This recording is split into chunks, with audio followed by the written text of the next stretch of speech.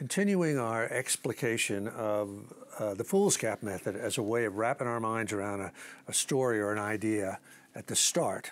We've come so far, we've gotten a few of the points down. We've gotten genre, Act 1, Act 2, Act 3, hero and villain, and climax. And today I want to do number 4, which is narrative device.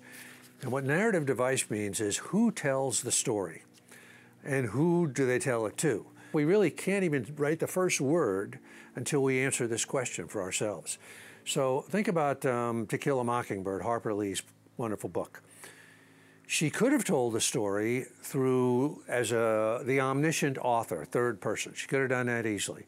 She could have told it through the point of view of Atticus Finch.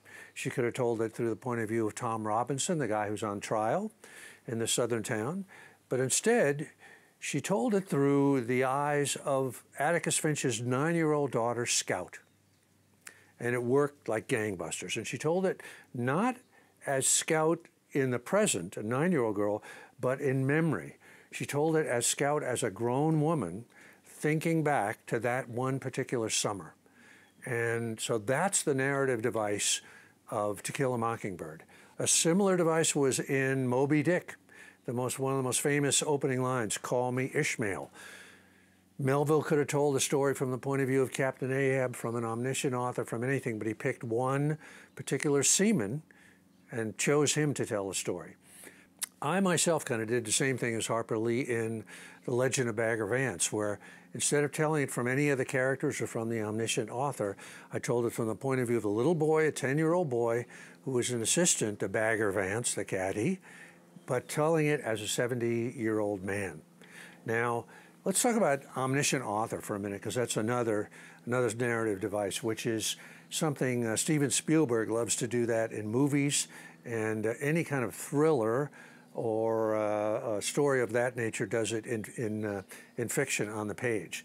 Like, for instance, in a thriller, you might have an opening scene where a limo is speeding down a street in wartime Berlin, and suddenly it blows up and somebody crashes to the sidewalk and dies. Cut to some other librarian in Athens somewhere, comes upon a passage and says, "Oh my God, what is this?" We in the audience don't know what it's about.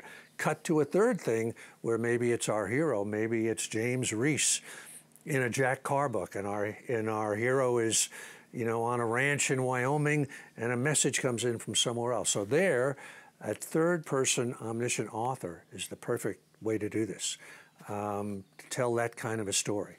But the bottom line is, as we're putting together our Foolscap, we got to know who's telling the story, and I'll talk about this in another, who they're telling it to, because that's really important too.